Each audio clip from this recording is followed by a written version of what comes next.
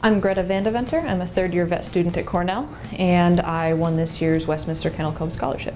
It's a really great organization that supports, along with breeding and trying to breed for health, as well as they put on the Kennel Club dog show and try to bring awareness of different breeds and things you can do with your dog. So that's really nice to be part of. The biggest part is going to be really interesting to be able to meet so many different people, both the breeders and the groomers, as well as the vets that are there, as well as some of the different vets from Cornell who will be there as well. And that'll just be a really nice opportunity to see a sort of broad variety of the different aspects of dog breeding and dog showing. Most fun I have being a vet student is probably doing the hands-on labs and getting to work with such a variety of species, not just the dogs and cats, which is what I'm personally more interested in, but also having the opportunity during school to work with the horses and the alpacas and the cows and the pigs.